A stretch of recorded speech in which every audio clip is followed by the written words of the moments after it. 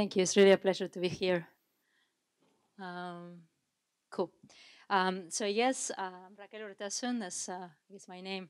I'm the chief scientist for Uber ATG, which is a self-driving car program. I also head the office here. I'm an associate professor at the Computer Science Department, University of Toronto, and a co-founder of the Vector Institute.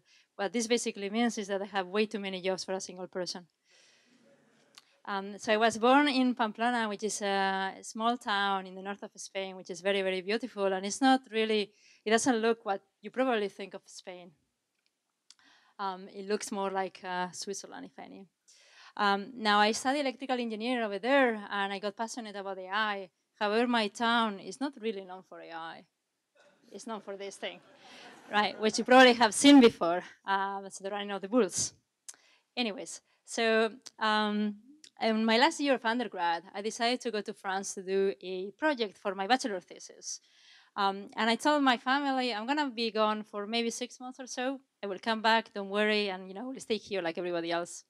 That was more than 20 years ago, and I never came back. Well, holidays though. And that was the beginning of my journey around the world. I went to Switzerland for my PhD, and then after I graduated, I went to the US, which is basically where everybody was going. So I went to MIT with this beautiful, beautiful architecture. This is the data center, computer science department. And I lived there for 8 years. I was also in Berkeley, Chicago, etc. And at some point, I decided, well, it's time to go somewhere else. And this somewhere else was actually Toronto. And there is many reasons I moved here. One of the most important ones was that if you wanted to do AI, research in AI, this was the place to be. At the same time, the talent here was amazing, right, with the Toronto-Waterloo corridor. And this city is actually, for somebody like me that like diversity, is very, very important and very, very exciting to live here. The winter's not so here, not so good, but whatever. It's the north of Spain, so it's not so different. And I really make my home of this town. Now, I was very, very fortunate that after 2 years, I was lucky to receive this award called the Stacey Award, which is something like scientists, best scientists in Canada award for mid-career. And I went and met our prime minister. And after the event, he sent me this postcard thing where we both look very young over there. But basically it says, thanks, Raquel. For Raquel, thanks for all your hard work. And after this, there was no way I could leave this country, right? Anyways, he's a clever man. Cool. So, I was in academia. I never worked in a company before. And I was very, excited doing my research in self-driving. But, in just working in universities, there is so much you can do with such a field as self-driving. In order to really understand what is the problems that are the most important problems to solve, I needed to partner with industry and to partner in a way that was open and collaborative. So I finally decided to stop returning the calls of all these companies. And the first thing that they all say is, oh, great, just come to the US. It's like, no, wait a second. I don't want to go back there. I want to stay in Toronto. And I want to have a big lab here that is actually important for the company. And it's a lab where we're going to share with the world everything we do. And that was the beginning of Uber ATG, which is, I guess, almost 3 years ago. Now, self-driving is actually really hard, and this is my only technical slide. I cannot resist to have something there. This is basically one of the things that we do in the lab is do cutting-edge research, but what is important is that it's not just research for the sake of research. Most of the things that we do, they go into production. This is basically the car scene with all the algorithms that we have done in Toronto. And yet, therefore, we reach the goal of really developing technology that can change the world and push this technology forward. This is basically in the car scene, in a scene where it's at night, there is many people here, there is many cars, etc. So you can see how difficult it's actually to try to solve this task and being reliable and safe all the time. All right, so a few months after this, Dara, our CEO, I can't pronounce his family name, so I will stop there, which is somewhere here in the center, right, came to announce that further investment of $200 million for the next 5 years in the city of Toronto to create a tech hub out of this investment. And I was really excited to see that how Uber was really giving back to the community with big investments. Now, self-driving cars are not the only thing that we have bring from America, right? There is other things, like you see here. It's the second time that you see this thing. Yeah, I was hoping to be the first. Anyways, cool. what can you do? But we need to be careful, right? That we don't need to sit just saying that everything is going to be okay, right? And that basically we have an advantage over our neighbors in the south. And this is one of the reasons why we created the Vector Institute for AI, is to try to create a local ecosystem and feed the local ecosystem with fantastic people that actually really know what AI is about and can really empower companies to go to the next level. Now, a lot of people ask me into, okay, what it is to be a woman in technology? And it's an interesting question because when I studied undergrad, we were 50% female, 50% male.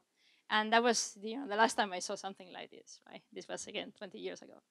But one of the things that I have done in the lab is that all my leadership is female. And there is one sitting around somewhere. Where is Imar? Cool, over there, who has the engineering side of the lab.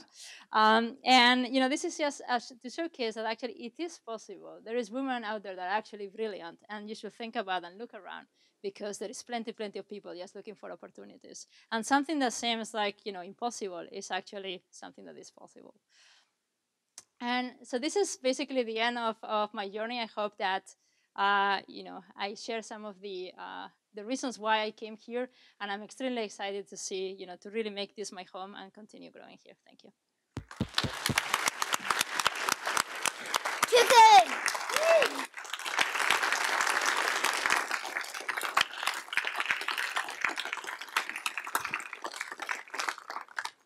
We're going to take a few questions. Say that again? Chicken. Chicken. Before we open up the questions, I actually have a question, Raquel. Toronto's built a reputation for leading AI. It seems like every week we get pinged by another company that wants to open up an AI center here. How hard is it to compete for talent, and do we have enough talent here? So this is an interesting question, right? Because there is the thought that if companies come, they're going to just take all the talent that is local. But one of the things that we have seen is that with these companies coming, there's so much talent that are actually now coming because they want to be here. So it's just in enhancing the amount of talent that we have locally. It's not really competing with the local talent. And I think this is very important to think about. And to see, like 5 years ago was very, very different than what we see right now. And a lot of the startups, for example, are really saying that they see that they can hire much easier now than they used to be when there was no competition from foreigners. And what we see also, sorry, one more thing is that we see a lot of Americans coming, which we have never seen before. Nothing to do with politics in the States. There's many reasons, that's one. Questions?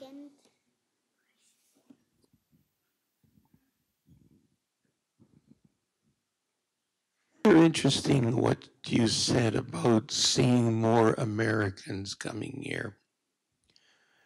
Because talent is important. Canada's a great place to be. But why do tech people want to come to Canada?